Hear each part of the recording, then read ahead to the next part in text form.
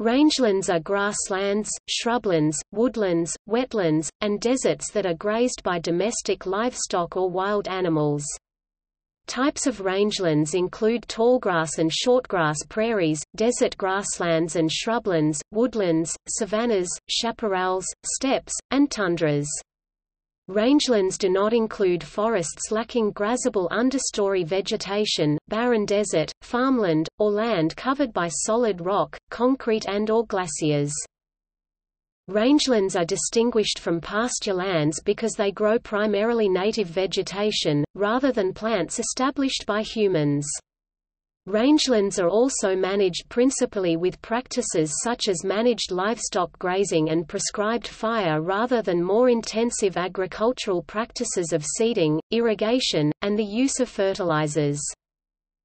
Grazing is an important use of rangelands, but the term rangeland is not synonymous with grazinglands. Livestock grazing can be used to manage rangelands by harvesting forage to produce livestock, changing plant composition or reducing fuel loads. Fire is also an important regulator of range vegetation, whether set by humans or resulting from lightning. Fires tend to reduce the abundance of woody plants and promote herbaceous plants including grasses, forbs, and grass-like plants. The suppression or reduction of periodic wildfires from desert shrublands, savannas, or woodlands frequently invites the dominance of trees and shrubs to the near exclusion of grasses and forbs.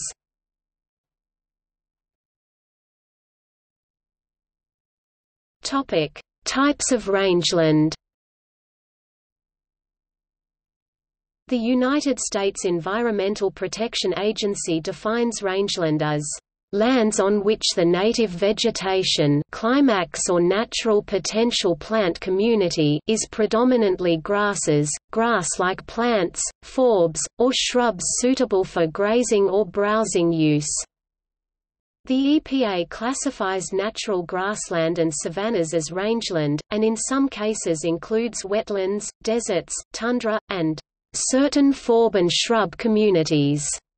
The primary difference between rangeland and pasture is management. Rangelands tend to have natural vegetation along with a few introduced plant species, but all managed by grazing, while pastures have forage that is adapted for livestock and managed by seeding, mowing, fertilization and irrigation.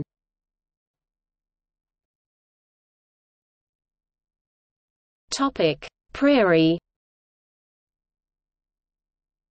Prairies are considered part of the temperate grasslands, savannas and shrublands biome by ecologists, based on similar temperate climates, moderate rainfall, and grasses, herbs, and shrubs, rather than trees, as the dominant vegetation type. Temperate grassland regions include the Pampas of Argentina, and the steppes of Eurasia.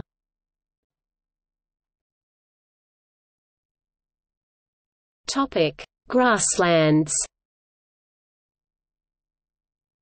Grasslands are areas where the vegetation is dominated by grasses Poaceae and other herbaceous non-woody plants forbs. However, sedge Cyperaceae and rush Juncaceae families can also be found. Grasslands occur naturally on all continents except Antarctica. In temperate latitudes, such as northwest Europe and the Great Plains and California in North America, native grasslands are dominated by perennial bunchgrass species, whereas in warmer climates annual species form a greater component of the vegetation.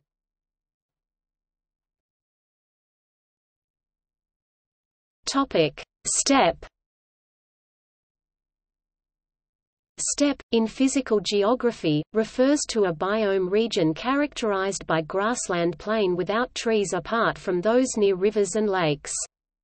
The prairie, especially the shortgrass and mixed prairie, is an example of a steppe, though it is not usually called such.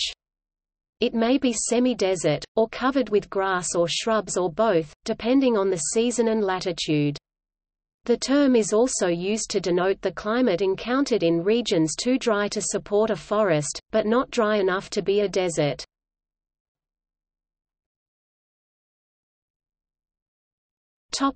Pampas.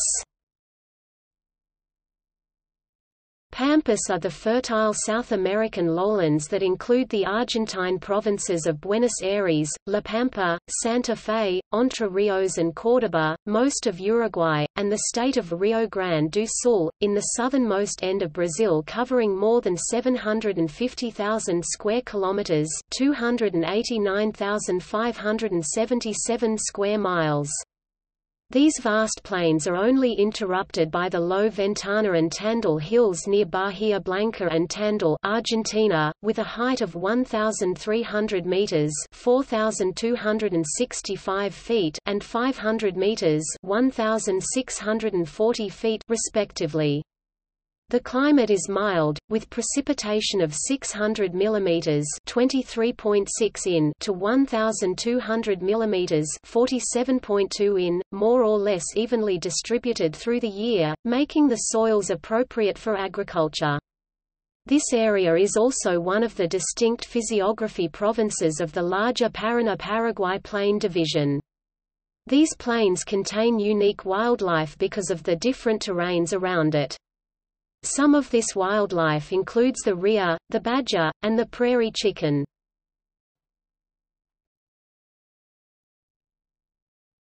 Shrubland.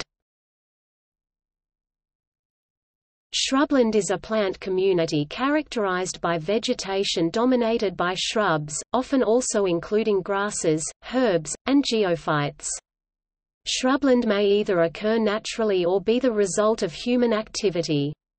It may be the mature vegetation type in a particular region and remain stable over time, or a transitional community that occurs temporarily as the result of a disturbance, such as fire.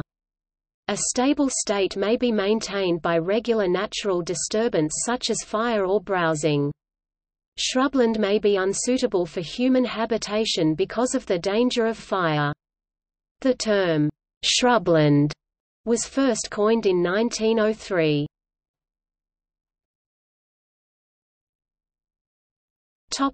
Woodland. Woodland is a low-density forest forming open habitats with plenty of sunlight and limited shade. Woodlands may support an understory of shrubs and herbaceous plants including grasses. Woodland may form a transition to shrubland under drier conditions or during early stages of primary or secondary succession. Higher densities and areas of trees, with largely closed canopy, provide extensive and nearly continuous shade are referred to as forest.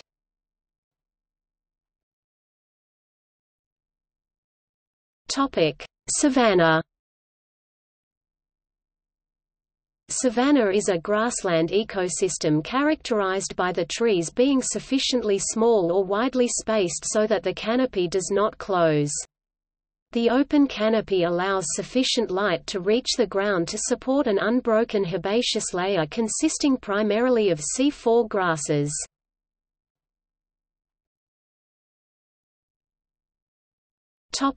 Desert. Desert is a landscape or region that receives an extremely low amount of precipitation, defined as areas with an average annual precipitation of less than 250 mm 10 in per year, or as areas where more water is lost by evapotranspiration than falls as precipitation. In the Köppen climate classification system, deserts are classed as BWH hot desert or BWK temperate desert. In the Thornthwaite climate classification system, deserts would be classified as arid megathermal climates.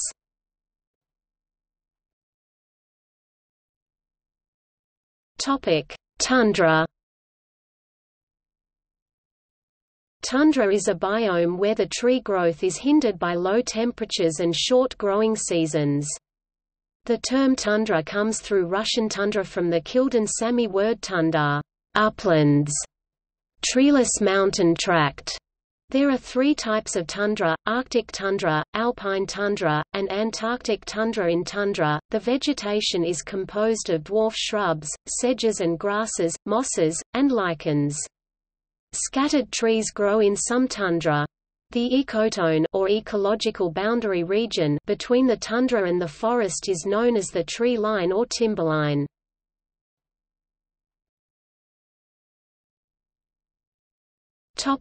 North American rangelands.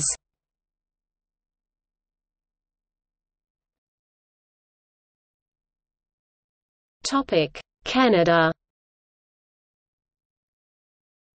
Rangeland is a prominent feature of rural Canada. A provincial jurisdiction, administration and policy regarding range use varies across the country. As in many other Commonwealth countries, public tenures on Crown land for the purpose of range activities are common in geographically compatible areas. Reconciling the economic needs of ranchers and the need for environmental conservation is one of the primary themes in modern range discourse. In Western Canada, both grassland and forested range are significant. In British Columbia, 70% of grassland range is privately owned and 60% of the total annual livestock forage requirement is provided by grazing on Crown rangeland, 34 million hectares, 80% of which is forested range. Grassland range predominates in much of the Prairie province's ranching area, however, forested range is particularly important in the boreal region. Certain rangelands are preserved as provincially protected areas similar to parks, others are managed as community resources. For example, in Alberta since 2003 there has been legislation allowing the creation of heritage rangelands within the parks system. As of 2012 there were 2 heritage rangelands and 6 proposed future heritage rangelands run by Alberta Parks. There are also 32 provincial grazing reserves located throughout Alberta administered as public lands by Alberta Sustainable Resource Development. The federal government has administered several community pastures in Western Canada that were reclaimed lands suffering erosion during the 1930s. In 2012, it was announced that this federal involvement would be phased out over a 6-year period.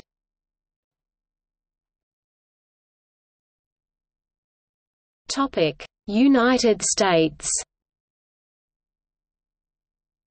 Of the land within the United States borders, 36% is considered rangeland. The western side of the United States is 53% rangeland. Around 399 million acres, 1,610,000 square kilometers of rangeland are privately owned. The Bureau of Land Management manages about 167 million acres, 676,000 square kilometers of publicly owned rangeland, with the United States Forest Service managing approximately 95 million acres, 380,000 square kilometers more.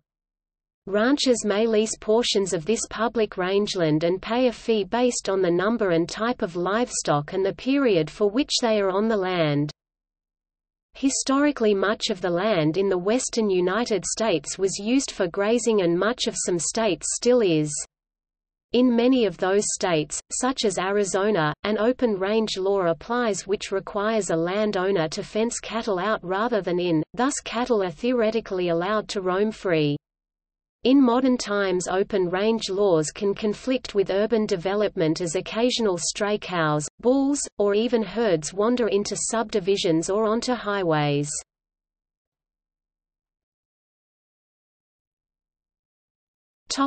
North American rangelands, grasslands.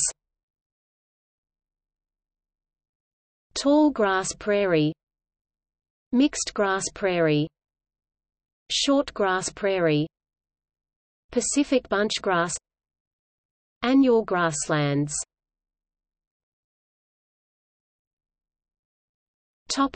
North American rangelands, shrublands.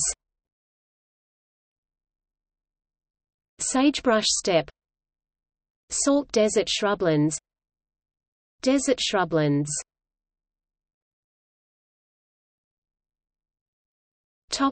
World's rangelands. The different types of rangeland come together to form about 70% excluding Antarctica of the Earth's surface. Australia. About 75% of Australia's land mass is rangeland. 53 of Australia's 85 bioregions have rangelands.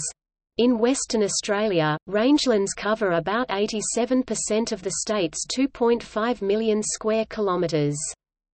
Australian rangelands support significant parts of the nation's economy, including Australia's valuable mining industry $12 billion per year, tourism $2 billion per year, pastoralism $5.5 billion per year, cattle $4.4 billion and sheep $1 billion. Australia's rangelands include a diverse group of relatively undisturbed ecosystems such as, tropical savannas, woodlands, shrublands, grasslands and deserts. Rangelands in Australia cover low rainfall and variable climates which include arid, semi-arid and seasonally high rainfall areas. Australian rangelands are important in biodiversity, income, social and cultural heritage, sub-artesian water sources and major river systems, clean and green food and fibre production, and carbon storage.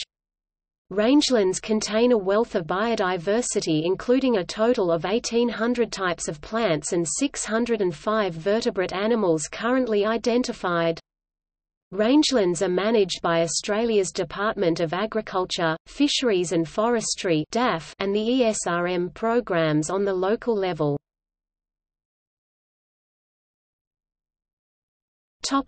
South America.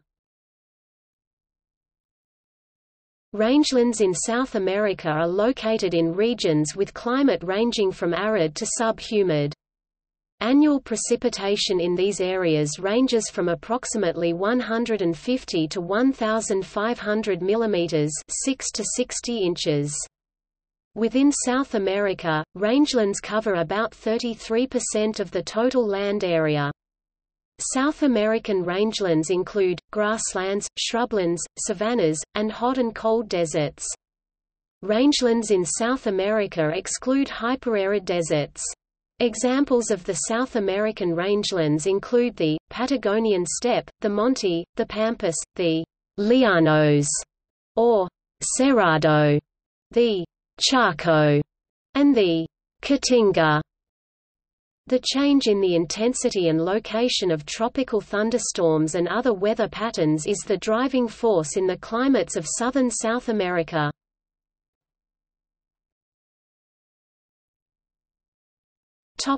Africa. In Kenya, rangelands make up for 85% of the land surface area, and are largely inhabited by nomadic pastoralists who are largely dependent on livestock.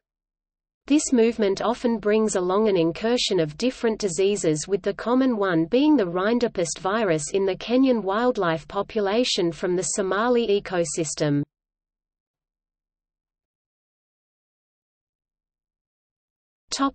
Asia. In the past, rangelands in western China supported a pastoral economy and large wildlife populations.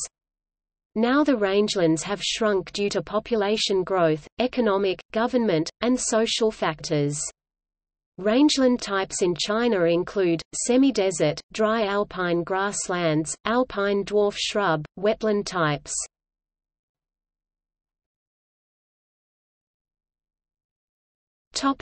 Uses of rangeland. Rangelands produce a wide variety of goods and services desired by society, including livestock forage, grazing, wildlife habitat, water, mineral resources, wood products, wildland recreation, open space and natural beauty. The geographic extent and many important resources of rangelands make their proper use and management vitally important to people everywhere.